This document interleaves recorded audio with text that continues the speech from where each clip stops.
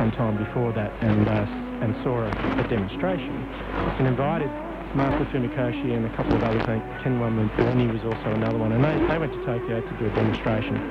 And it was enjoyed so much by so many people that Master Funakoshi was invited to stay on in Japan, on mainland Japan, and teach people more about karate. And he thought, well, this is pretty good. I could actually grow the interest in karate by staying in Tokyo and teaching many people, which he did. He gave it to universities and other things like that. So in around the 1930s, one of his students actually put a plaque or a sort of a name board across the top of the training hall, and it was Shoto Kan.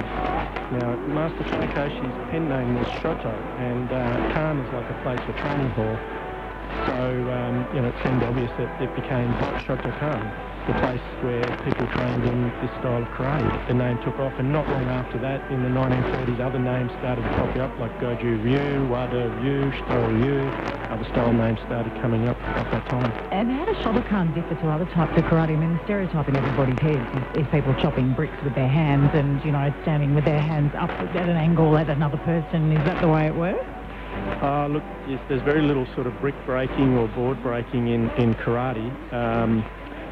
Shotokan karate is probably best described as being a very linear style, so it's got long deep stances, and we generate a great deal of power through stepping quite long, stepping, turning, and into deep stances with blocks and punches and kicks and strikes and things like this, which make it very powerful. In contrast, a style like Goju Ryu, for instance, is much more circular side of it, and the mental preparation and the internal aspects of karate, the meditative aspects of it.